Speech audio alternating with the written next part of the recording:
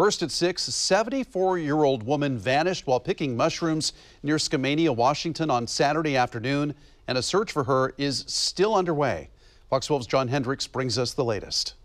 For 2 days, search teams from southwest Washington have been scouring the forest near Skamania, Washington for any sign of 74-year-old Jung Van Ada. We're hoping absolutely for the best. Close family friend Jason Rugg says she's tough and a novice mushroom picker. She is a very capable woman of her age and one heck of a go-getter. He says she'd gone to the area off Beacon Highlands Road Saturday with an 87-year-old man to pick mushrooms. The terrain is very heavily wooded, a lot of very thick underbrush, ferns, undergrowth, boughs. It's very aggressive, very difficult. Skamania County deputies say Van Ada and the man returned to their car around 10 Saturday morning. That's when they say she decided to go back to find more mushrooms but never returned. Rugg says the family doesn't know the man she was with, nor do they think she's known him for very long, adding it wouldn't surprise them if she was asked to help and said yes. Jung is a woman and a mother and a grandmother that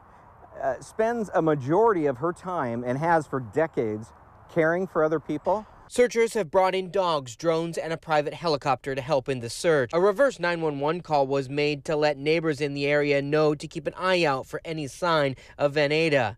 She is described as 5 feet 2 inches tall, about 115 pounds. She was wearing a purple or lavender-colored coat with white trim. Anyone with information on this search should contact the Skamania County Sheriff's Office. Reporting in Skamania County, John Hendricks, Fox 12 Oregon.